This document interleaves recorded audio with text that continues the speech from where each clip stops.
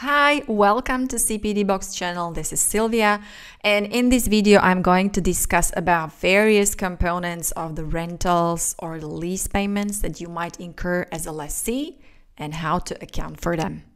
Today's question is from a lady from Malta, and also I combined it with another question coming from Russia because similar questions are popping up since the standard IFRS 16 was issued. So here we go. We are a large retail chain and we rent the premises for our stores from various property owners, mostly in the high-class shopping malls. In some cases, the rental payments are calculated as a fixed fee per month plus a percentage of our sales generated in the store during that year. This is because the shopping malls promote our store and help us to bring in more customers. Also, the monthly fixed fee is adjusted every 2 years for the inflation rate. We are aware that under IFRS 16, we need to determine the right-of-use asset and the lease liability as the present value of all unpaid lease payments. How to do it when there are lots of uncertainties and contingencies?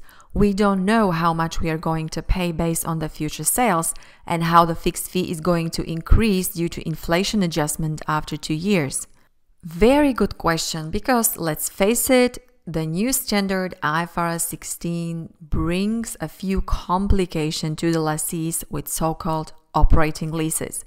Well, the main reason is that under older standard IAS 17, you just accounted for operating leases straight in profit or loss as an expense, but that dramatically changed with IFRS 16, and now you need to recognize certain right-of-use asset and the lease liability equal to present value of the unpaid lease payments. And that's simplification, I know, but I wrote a few articles about this topic, so you can visit my website and go through them. Now, let's focus on these uncertainties related to the future lease payments. IFRS 16 names them variable lease payments because their amount varies depending on something. So how to treat these variable lease payments? Well, it depends on how they are calculated basically. So variable lease payment may depend on index or rate, so like inflation rate or benchmark interest rate like LIBOR, consumer price index, etc. Or variable lease payment may also depend on the future sales, use of underlying asset or other items unrelated to index or rate. So before I explain how to treat these kinds of variable payments, let me explain what the lease payments are. So what are the lease payments under IFRS 16? So for the purpose of the lease accounting, the lease payment consists of fixed lease payments, less any lease incentives. Then you put in variable lease payments depending on an index or a rate. Then the exercise price of a purchase option, if the lessee will exercise it, and penalties for terminating the lease. Well, if the lessee will terminate. So let's break it down. Variable payments that depend on the index or a rate are a part of the lease payments.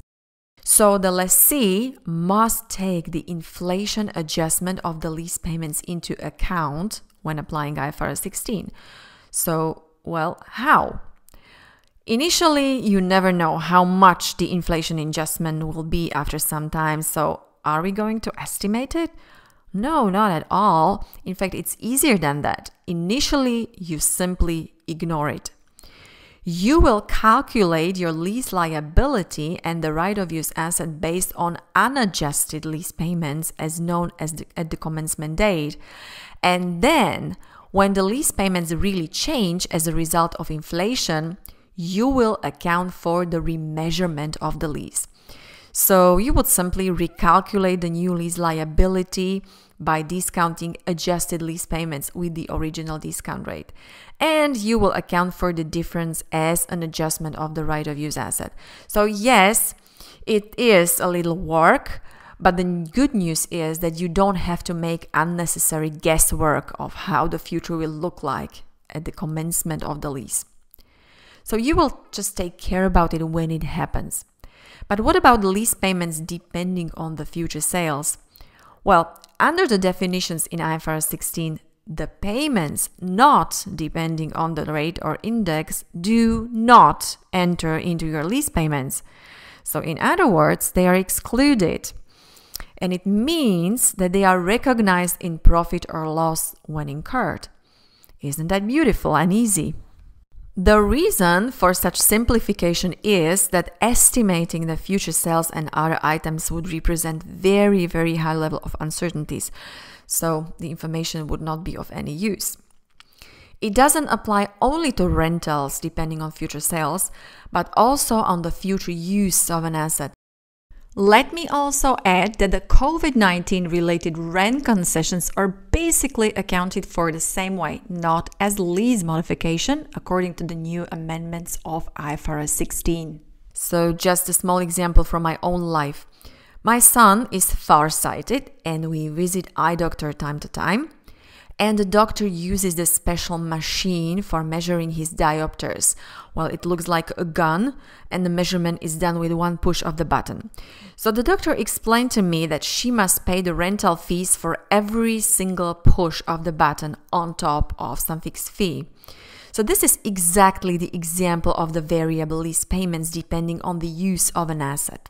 Now, let's wrap it up and let me illustrate it shortly. Imagine you rent a space for the store for 5 years and you agree to pay the fixed monthly fee of $1,000 and annual fee of 1% of your sales. The fixed fee will be increased by the inflation rate 1 in 2 years. So, at the commencement date, you assume that your sales will be $200,000 per year and the inflation rate will be 2% per year. So initially, you will calculate your lease liability based on the fixed monthly fee of $1,000 paid over 5 years. You would ignore the adjustment for the inflation and also ignore the fee of 1% of your sales.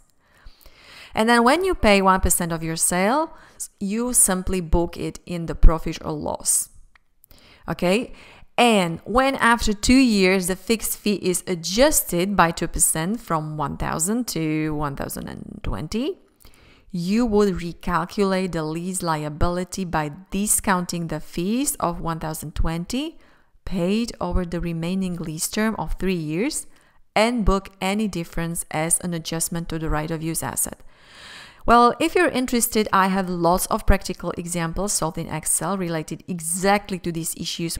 So make sure you check that out. That's it for today. So the information in this video is not a substitute from a professional judgment of CPA of your own situation and circumstances, and you should consult CPA or other qualified professional. Thank you very much for watching. Please sign up for my channel if you liked it. You can also sign up for our free newsletter with lots of articles, videos. We offer courses and other resources. So please share this video with your friends and colleagues and stay tuned and visit cpdbox.com. Bye.